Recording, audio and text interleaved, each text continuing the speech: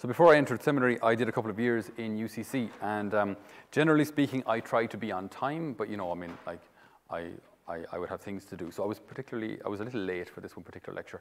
So I was scooting into the lecture, trying to be as quiet and as subtle as possible. And the lecture has lecture theatre, the Boole 102, whichever one it was. It's got these long rows, so it's kind of hard. It's like in the cinema.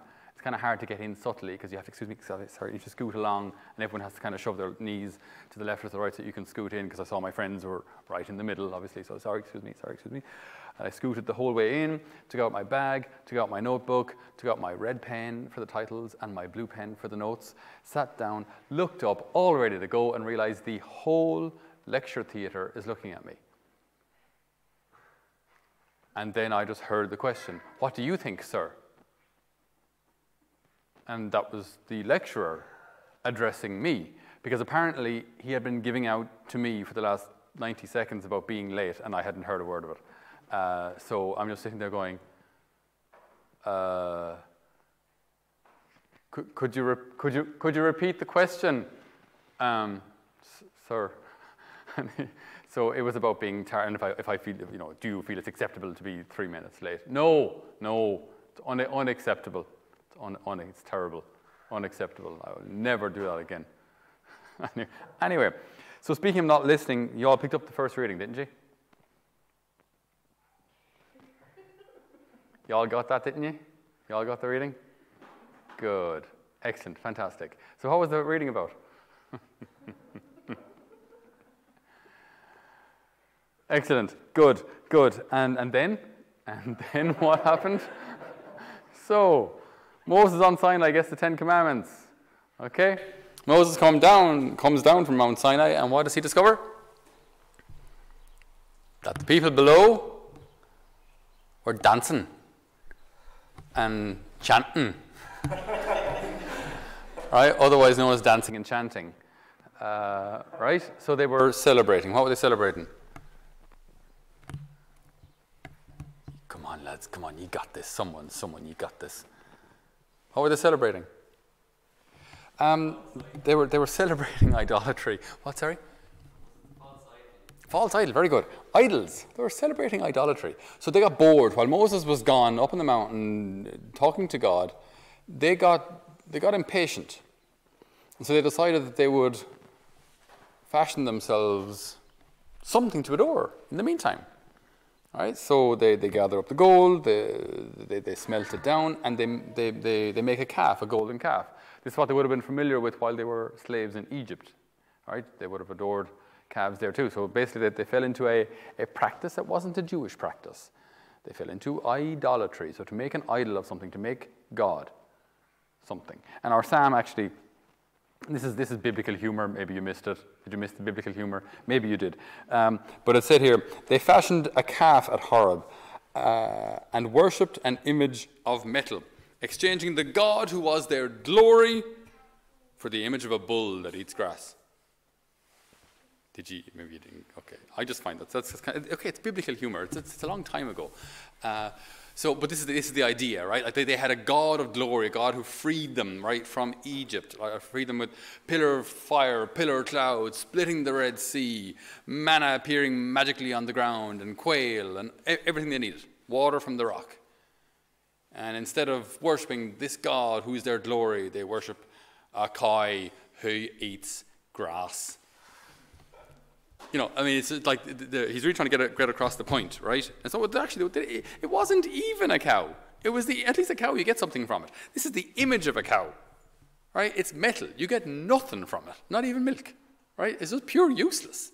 But they made it themselves, and they worshipped it.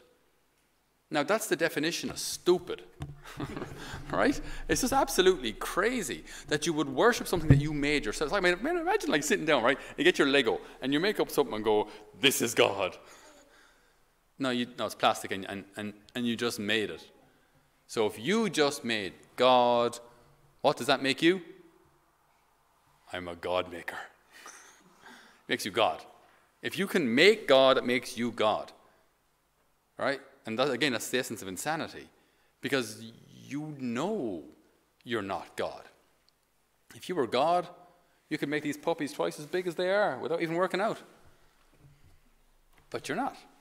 You can't. You're not God. Sorry if that bursts anyone's bubble here, but like you did know that, didn't you? You know you're not God. You're not God. Okay, so God, because God is way bigger than you and way older and eternal and almighty, and you're not. So this is a good thing. It's a good thing to recognize that God is like infinitely more than us, infinitely greater than us. And so at times, there's always a danger that if we get bored of waiting for God, that we'll put something else in his place. If we get bored, if we get impatient of waiting for God, we'll put something else in his place. Now, most people don't sit down and say, do you know what I'm going to do? I'm going to create myself an idol, and I'm going to worship that instead of God. No one really does that. That would be exceptionally rare. So how do we know if we have idols in our lives? It's not generally because we're going to have a Buddha statue or something in our room. That might be the case also, but generally speaking, it doesn't happen so visibly. How do we know if we put something else in God's place? How do we know practically? Okay, I've given this a bit of time. I've given you no time to think this over. Otherwise, I know that there would be a rush of answers, but I know I've jumped this on you. I was just thinking earlier, how do we know if we put something else in God's place? I think it's a simple enough answer, to be honest. Wherever we put our time, that's where our heart is.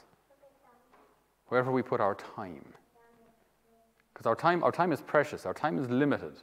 So if all of my time is going into sport is a good thing. But if all of my time and free time and thoughts and desires and hopes and dreams and everything goes into that, now I've gone too far.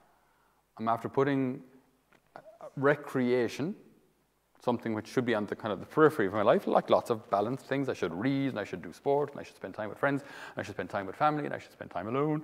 All these things in balance. If all of my time, effort, and energy goes into any one thing, there's a real danger that actually becomes an idol. That becomes the central thing. That becomes my everything. And that can be anything, to be honest. It can be a relationship. It can be exams. It can be looking good. It can be looking buff. It can be, say, sports. It can be anything at all. It can often even be yourself. I put myself at the center of my life. Everyone should know me and respect me. That's all I want. I will do everything and anything to get that. Then very subtly, these things actually become central in my life. So now everything has to serve that. So say, if it's, I remember I was talking to a priest from Austria once, and he was talking, the Winter Olympics are very, very big there. Winter Olympics aren't very big here because we don't have snow. But he was talking about have you ever seen cross-country skiing? Yeah? No? You can nod. Have you ever seen? You've never seen cross-country skiing?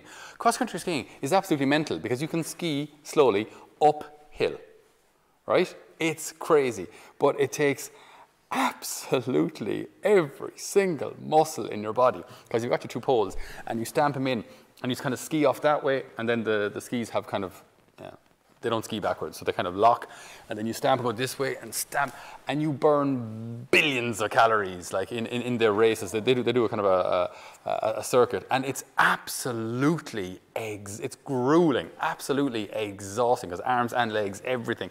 And the guys, like, they have legs like cyclists, but they also have to be strong up top, because it's just absolutely, they're as fit. Anyway, and so for the Olympics then, you're training for 4 years to get there. And this priest was talking to someone who competes in that, and he said, what is it like? And he said, you can't have anything else in your life. You can't have anything else in your life, as in girlfriend, family. There is no time, because there'll always be someone, there'll be some Russian, there'll be some Swede willing to go the extra 2%, and that's 20 meters in front of you that you just cannot make up. You just can't catch him. So there'll always be someone willing to do that bit more. So he said for those 4 years, or maybe it could be 8 years, it could be 12 years of practice beforehand, you can have nothing else in your life. It's dangerous, like really, really dangerous, because that becomes your everything. And that's how we can judge or tell if there's an idol kind of creeping in some way into my life, something taking the place of God. It's not generally that we're going to have a statue of that thing in our rooms and burn incense to it or like prostrate before it. We tend not to do those kind of things. But it's where we put all of our time. That's where our treasure is. That's where our heart is. So while we're waiting for God, we do not want to do what our ancient forefathers after being freed from slavery, what our Hebrew brothers did, and fall immediately into idolatry and put something else in God's place. You've been granted a grace to be here for the next couple of days. You're in a place I think it looks pretty decent, doesn't it? Looks pretty good. Not just because it's my house, but I think it is. Do you like it? Again, don't all answer together. But it's pretty nice. It's a pretty amazing place. Although you're from Athenry, which is nice as well. But like, it's a beautiful place. And here, there's no stress, no exams, no pressure. Although I'm seriously considering having a multiple choice exam after each homily and talk, but we'll see. We'll see. So like, there's no pressure here. Here, life is good. Your life is really, really good. So while we're waiting for God to act, while we're waiting for God in our lives, let us never put anything in His place. And maybe we're waiting for God who has already come. Maybe we're waiting for God who has already come. God was already with the Jews. He was already with them. They were just down at the bottom of the hill. He was at the top of the hill. It wasn't a million miles away. They just had to wait. He was already with them. So you've come here for a few days of retreat. The Lord is already with you. And over these days, I think in prayer, in silence, and the different things that we'll be doing, He will reveal Himself a little more to you so that you can get to know Him, that you can get to know His heart. So in these days, we ask for an open heart. We ask for that grace to receive God's love. We ask for that grace to recognize God when He acts. We ask for that grace to recognize the hand of God in our lives. So often when He has helped us and He has brought us back from a dangerous situation or a sad situation or out of darkness or out of sin, whatever it may be, so often the Lord has already worked in your life. But we ask now for the grace to recognize Him, to see Him. And that in the meantime, we will never get so impatient that we'll put something else in His place.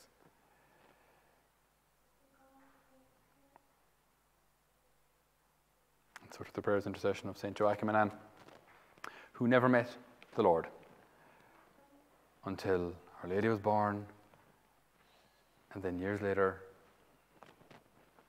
they saw the Savior. They waited and they saw the miracle. So we pray for that grace, for patience, to wait for the Lord until we see Him work in our lives. Amen.